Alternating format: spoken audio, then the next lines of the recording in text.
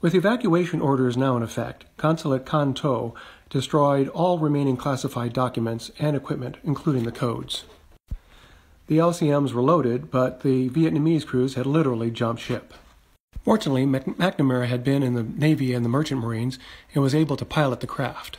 There were some 300 Vietnamese and 18 Americans on 3 boats. About 7 miles downstream, some South Vietnamese Navy boats approached and started firing a machine gun volley over the bow of the leading LCM. McNamara gave the order to stop, especially since there was no way to outrun or outgun them. The lieutenant of the flotilla said they were to bring back the boats to Can Tho to check for deserters.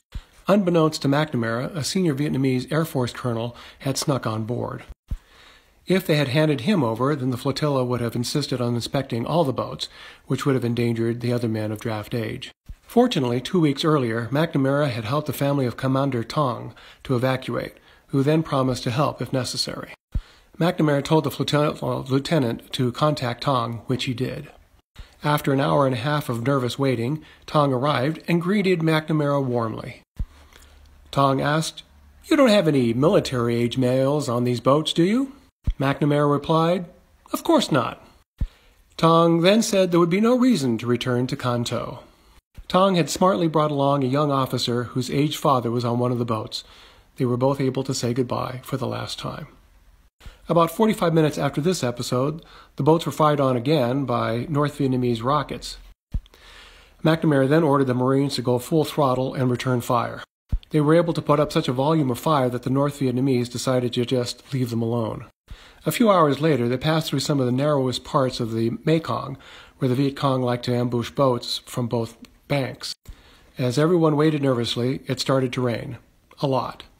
That helped, as the Viet Cong apparently didn't like waiting out in the rain either. Finally, around 7 in the evening, they reached the mouth of the river. However, the naval ship that was supposed to rescue them wasn't there. They looked for several hours, and still nothing. Just as they were about to give up hope, in the distance they spotted the light of the Pioneer Contender. The crew of that vessel finally let them on board after they were able to ascertain that it wasn't a trap. McNamara later learned the naval vessel never came.